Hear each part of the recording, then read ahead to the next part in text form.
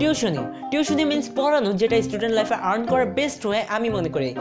আমি PTC site, bitcoin, ব্লা ব্লা ব্লা অনেক কিছুতে ট্রাই করছি, বাট ম্যান টিউশনই সবচেয়ে ভালো।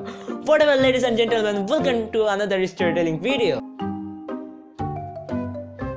টিউশনি জিনিসটার বেসিক আইডিয়া অনেকে নিজ ফ্যামিলি এর বাচ্চাদের পড়ানোর মাধ্যমেই পায়। আর মনে করো যে তোমার একাডেমিক রেজাল্ট হালকা পাতলা ভালো, তাহলে তো কথাই নেই, ফ্যামিলি তো আছেই, তার সাথে বাসায় ছোট কাজিন আসলে তাকেও পড়াইতে হয়। আর আমার কপালে তো আছে এক্সট্রা বোনাস। স্কুলের ফাইনাল এক্সাম দিয়ে আমি গেছিলাম নানু বাসায় ঘুরতে, চিল মারতে। হঠাৎ একদিন, শাহ তুমি তো এমনিই বসে আছো, তাইলে তোমার ছোট ভাই বোনদের একটু পড়ায়ও তো। আচ্ছা সমস্যা নাই, আমি পড়াইতে চাই না।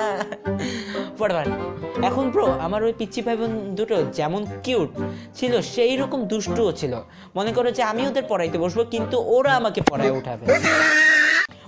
তো ওদেরকে পড়ানোর জন্য ডাকলাম। ফার্স্টে তো একটাও রাজি হয় নাই, কিন্তু পরে বকা খায়া দুইটাই আসছে। দেন ওদেরকে পড়ালাম 1 থেকে 20, 1 2 3 4 5 6 মনে করো অনেকক্ষণ ধরে পড়াইতেছি। দেন সবশেষে আমি ওদের পড়া ধরলাম। তো ফার্স্টে বোনটাকে আস্ক করলাম, এবার 1 থেকে 20 বলে শোনাও তো। 1 থেকে 20 মানে বুঝো নাই, তাদের জন্য বলি। আমি ওকে 1 থেকে 20 মানে সিরিয়াসলি 1 2 3 4 5 6 এভাবে বলতে বলছি, আর সেখানে ও জাস্ট 1 থেকে 20 এই ওয়ার্ডটা বলছে। অনেকটা এই মিমটার মতো, এখানে বলছে যে রাইট ইউর নেম, আর এখানে ছেলেটা জাস্ট ইউর নেম লিখে রাখছে। তো যাই হোক, এবার আমি আসি আমার আসল টিউশনের স্টোরি নিয়ে। ক্লাস 10 এর ল্যাপটপে পাবজি নামে আমি দিন দিন অ্যাডিক্টেড হয়ে যাচ্ছিলাম। এই সময় আমার মা এক ছেলেকে নিয়ে হঠাৎ এসে বলে, এই নে, এখন থেকে ওকে তুই পড়াবি। ওকে, আই ওয়াজ ওকে। টিউশনি না চেতেই পেয়ে গেলাম, টাইম পাসও হবে, হালকা পাতলা আর্নও হবে। বাট প্রবলেম তো ওইখানে ছিল না মামা। প্রবলেম হলো, যেই ছেলেকে আম্মু আনছে ওই ছেলেকে আমি আগে থেকেই চিনতাম, অ্যান্ড আমরা একসাথে ক্রিকেটও খেলছি, মানে হালকা পাতলা ফ্রেন্ডলি। তো ছেলে আসলো, কয়েকদিন পড়ালাম, ভালোই লাগতেছিল আমার। তো এখন আমি যাচ্ছিলাম যে ছেলে এখানে আসবে, 1 ঘন্টা আমি ওকে পড়াবো, অ্যান্ড দেন 30 মিনিট ও আমার সাথে গেম খেলবে, মানে ওর তাহলে পড়াও হবে, এন্টারটেইনও হয়ে যাবে এখানেই।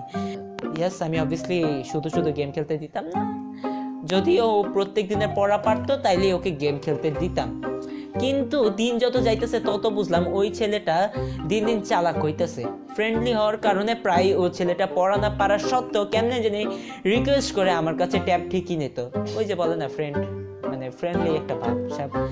তো আমি ভাবলাম না, অনেক হয়েছে, এবার আমার একটু করা হওয়া লাগবে, একটু শাসন করা লাগবে। তো এরপর একদিন ছেলে পড়া পারে না, অ্যান্ড দেন আমি ওকে বলি, এই পড়া পারো নাই কেন? ভাই পড়তে পারি নাই। ওকে, দেন আমি ওকে বললাম, এই কানে ধরো। এখন ছেলেটা মনে হয় শর্ট ছিল, কিন্তু ভাই লাভ হয় নাই। এই ছেলেটা মায়ের খেতেও রাজি, কিন্তু কানে ধরতে না। কিন্তু আমিও না, আর যাই হোক, মারতে কেন জানি পারতাম না। হ্যাশট্যাগ নরম মনের মানুষ। আর যদি ছেলেটাকে বকা বা ধমক দিতে যেতাম, তখন আমার মুখে হাসি এসে পড়তো। ভাইয়া আজকে না পড়া হয় নাই। কি পড়ো না কেন? তোমার সমস্যাটা কি? Inner me also. বাবা, তুই নিজে পড়তে বইছস, তুই অন্যরে বকতেছস। আমি ওই দিন পড়তে বসি না, মানে ম্যান আমি না বকতে নিলে আমি হাসে দিতাম, মানে আমি ওকে কি বলবো যে তুমি পড়ো না কেন? ওই দিন তো আমি নিজেই বই নিয়ে বসতাম না। হোয়াটএভার, তবু কোনো মতে হার্ডলি টিউশনিটা হ্যান্ডেল করছিলাম। বলা যায় কোনো শাসন ছাড়াই টিউশনিটা করতেছিলাম। ছেলের হাফ ইয়ারলি এক্সাম হলো এর মধ্যে, অ্যান্ড রেজাল্টও মোটামুটি ভালোই আসছে। আরো কিছুদিন যাওয়ার পর হঠাৎ একদিন আম্মু, কিরে কি পড়াইছস? ওর আম্মু তো তোর কাছে আর ওকে পাঠাবে না। আমি বুঝছি যে আম্মু মজা করতেছিল, আমার পড়ানো পারফেক্ট আছে, কিন্তু প্রবলেম অন্য কিছুতে। তাই আমি আমার আম্মুকে আবার জিজ্ঞাসলাম যে কেন, কি হয়েছে। তখন আম্মু বলল যে ছেলেকে ওর মা বলে আস্ক করছে যে আমি শাসন মানে বকা মায়ের এগুলো দেই কিনা। তো ছেলে বলছে না ভাইয়া তো অনেক ভালো, কোনো শাসনই করে না। আর এটা শুনে নাকি ওর মা এই টিউশনিটার এন্ডিং এর ঘোষণা করছে। মানে এইটা কি টিউশনি? বকা মায়ের ছাড়া তো আর টিউশনি হয় না। তো ম্যান হোয়াটএভার, এটা আমার জন্য বিশেষ কোনো ফ্যাক্ট ছিল না। এখন তো মামা আমার আরো ভালো হয়েছে।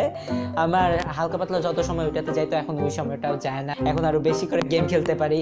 বাট হোয়াটএভার ম্যান, টিউশনের জিনিসটা কিন্তু আমার জন্য ভালোই ছিল। হালকা পাতলা আর্নও হয়, পড়ানো তো হয়, মানে এন্টারটেইনও হয়। আর যদি মনে করো কোনোদিন বাসায় পোকা খাই, তাহলে ওই ছেলের উপর দিয়েই নিজের রাগ ঝাড়তাম। সিরিয়াসলি এই জিনিসটা আমি অনেক করছি। তো গাইজ আজ এ পর্যন্তই। স্টোরিটা ভালো লাগলে you can write in the comment. Meet in the next time. I am Shah signing out and অলবিদা।